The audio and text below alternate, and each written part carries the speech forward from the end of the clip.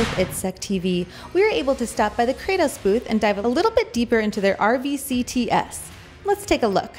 Tell me a little bit about what we're seeing here. So this room was set up for what we call RVCTS, which stands for Reconfigurable Virtual Collective Training System.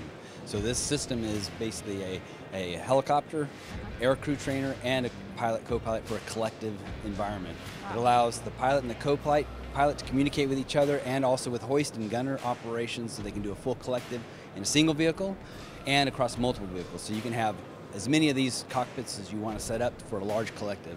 It's also designed for the point of need, so that it can be put into a box and is specifically set up so that we can take it down range and we can have it set up there and set up so they can do the training on site.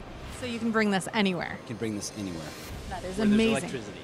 Where there's electricity, yes. Right. Good point, yes. So what you're seeing here is basically an out-the-window view of an Apache AH-64, and the pilot that's sitting there flying the system and the gunner.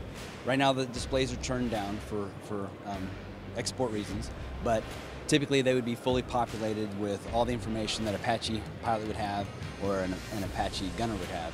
And then as he's flying through the system, you can actually see his hands, actually see the instrumentation. He's got the full DTED of the buttons. He can operate all the systems, and he can see his own hands operating them. And so basically the color keying technology that we have in here that you see, the blue, and what we're doing is we're keying in the video, the virtual world, over the top of that. So anywhere you see the color, you can see it. If he looks back, we have a virtual wall that sits behind there. When you're sitting in the cockpit, you can look back and you can see your crew members either in the cockpit or in the trainer with you, or you can see the back of the aircraft. Wow, that's amazing. Thanks to everyone at Kratos for walking us through this incredible technology. Stay tuned for more ITSEC TV.